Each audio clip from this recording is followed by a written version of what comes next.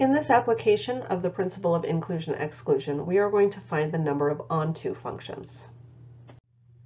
Let's take a look now at an application involving onto functions. So just as a reminder for onto functions, and I'm going to do it specific to this question. This question says we have 6 elements in the domain and 3 elements in the range. We'll call them A, B, and C.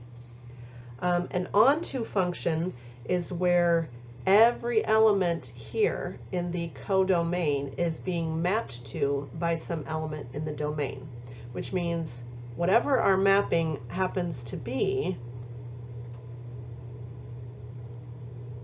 we can't have it where A is not mapped to, or B is not mapped to, or C is not mapped to.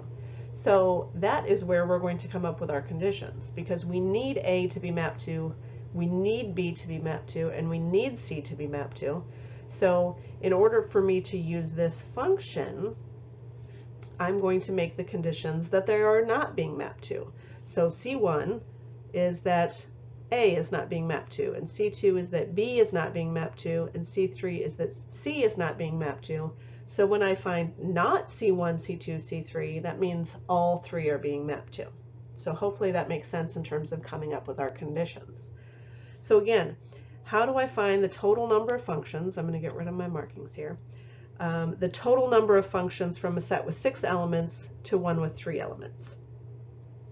So we've got A, and we've got B, and we've got C, and all of those can be mapped to from 6 elements. So we have 3 elements, and all 3 can be connected to 6 elements. So this is 3 to the 6th.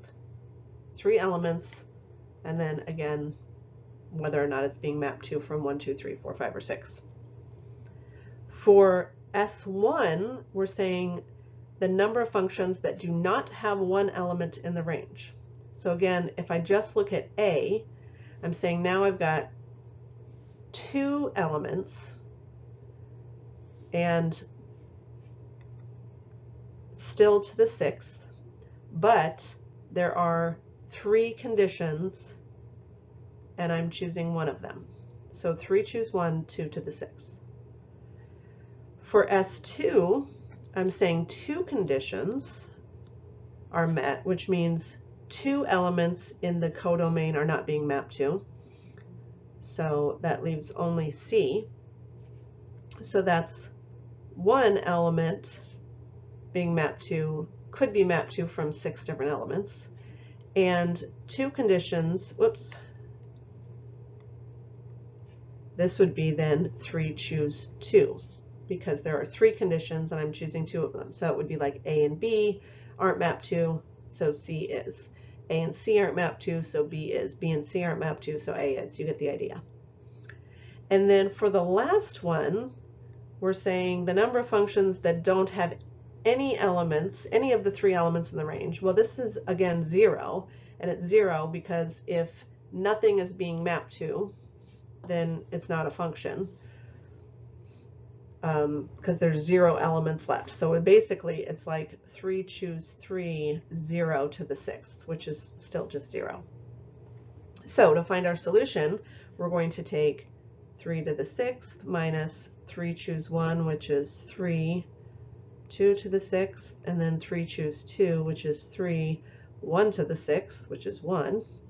And that gives us 729 minus 192 plus 3, or 540 onto functions.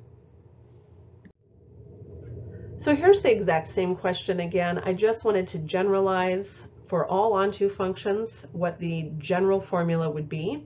So essentially what we can use is, just as we did before, we can take a look at a generalization for S sub I, so S sub 0, S sub 1, and so forth, says we're going to, and this one's a little bit more clear, is n choose n minus I, and then n minus I to the m.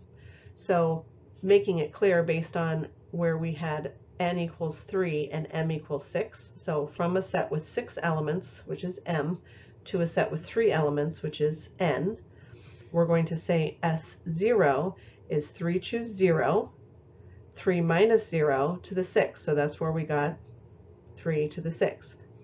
And then this value is increasing. So 3 choose 1, and then 3 minus 1 to the 6th. So 3 choose 1, and then 3 minus 1 is 2 to the 6th. And then 3 choose 2, 1 to the 6th. And then, whoops, 3 choose 3, 0 to the 6th, which was 0. And that's where we got the 540. So that's just a generalization that you can use to make the calculations a little bit easier. Up next is our last application of the principle of inclusion-exclusion, derangements.